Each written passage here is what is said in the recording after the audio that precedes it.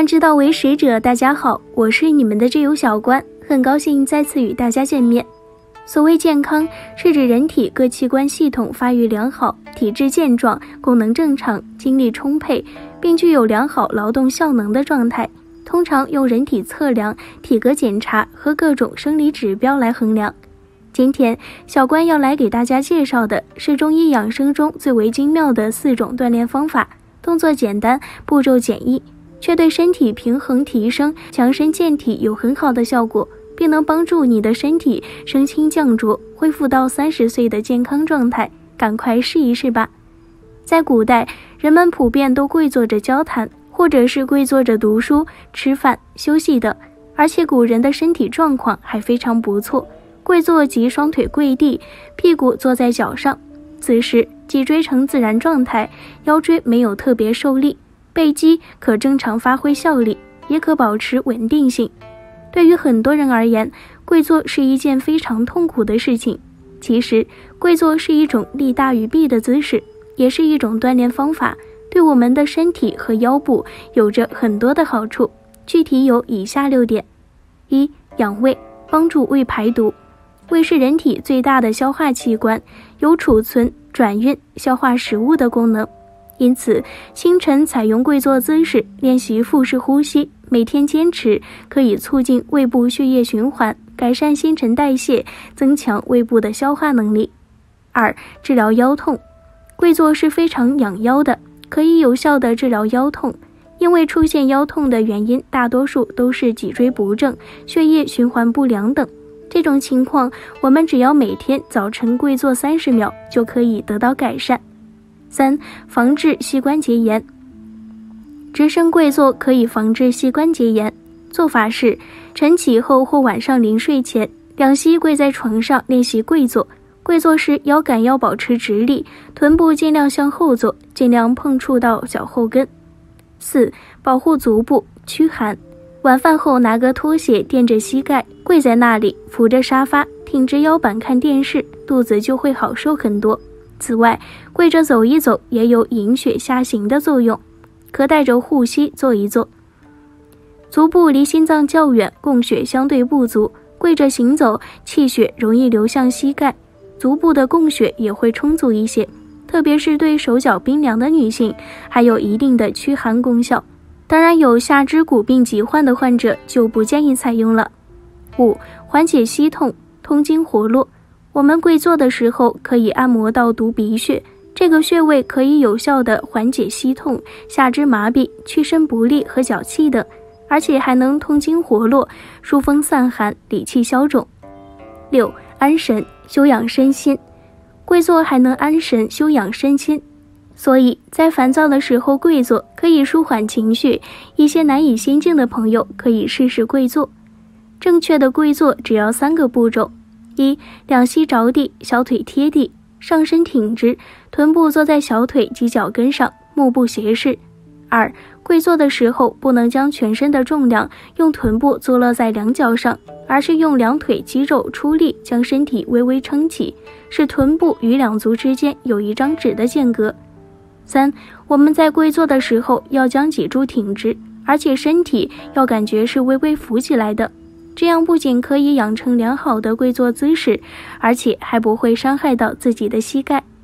跪坐是一种很实用的养生方法，清晨或者晚上坚持跪坐30秒，能够养胃、治腰痛、防治膝关节炎，还能修身养心。做完了跪膝法，再练下面的运动，你会突然发现下肢更加灵活了。这是由于跪膝法已经把大量的气血引到下肢了。不仅如此，手脚麻木、肠胃问题也会得到解决。1. 30秒推腹，升清降浊。很多人年纪大了之后有便秘、睡不安稳等情况，其实这都是因为浊气上升、清气不升的缘故。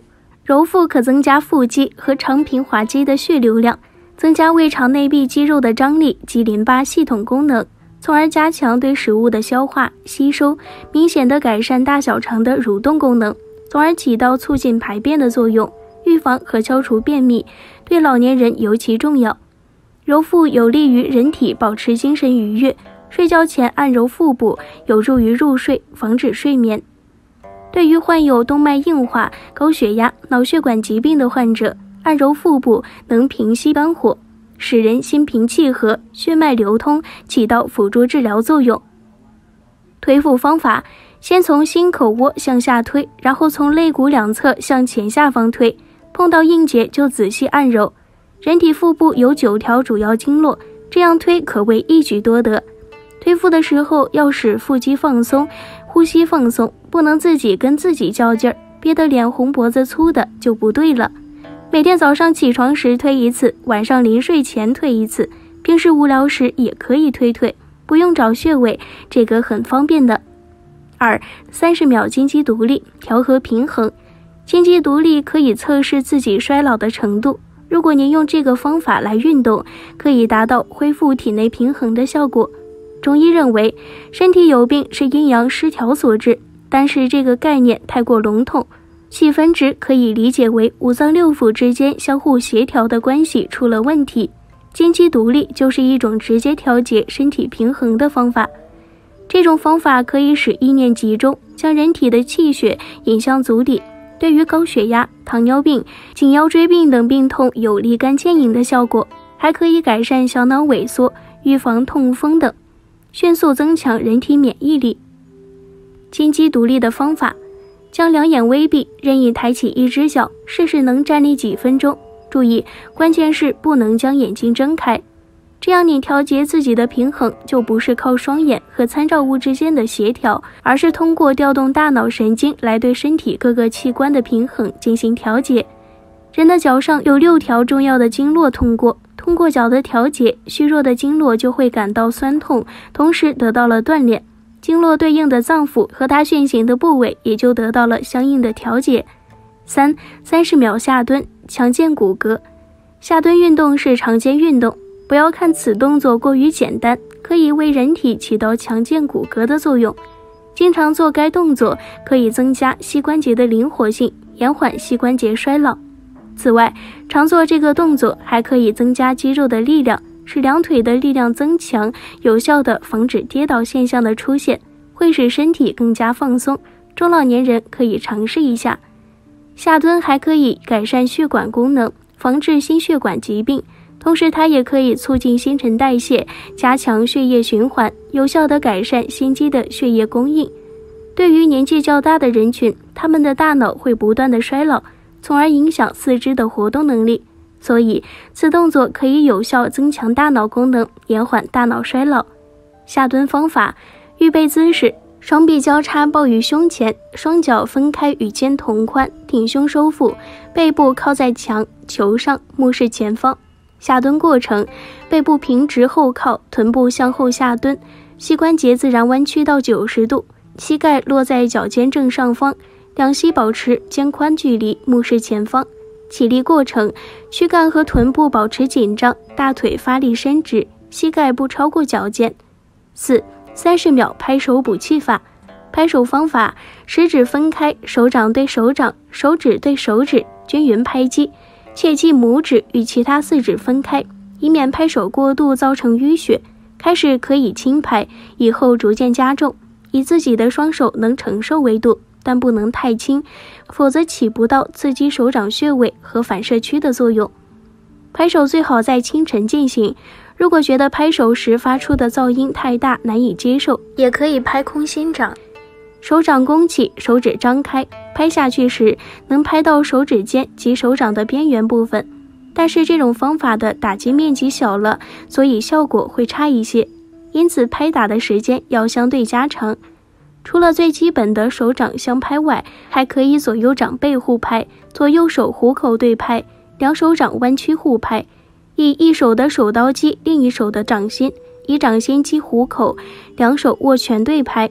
不要小看这些小动作，这些都是大有讲究的。只要你细心阅读那张手掌穴位和反射区的图，就会明白，每一个小动作都对准了一个或几个重要的穴位和反射区，刺激它们就能打通经络，保证气血的通畅。5个动作简单易学，都是中医养生最精髓的方法，大家可以选择1、2，每天坚持做，就能升清降浊，强健骨骼，不花1分钱就能让身体非常健康，生命在于运动，何乐而不为呢？好了，今天的节目就到这儿了。观友们可以在视频下方给小关留言，喜欢小关的别忘记点击订阅哟。那我们下期节目再见。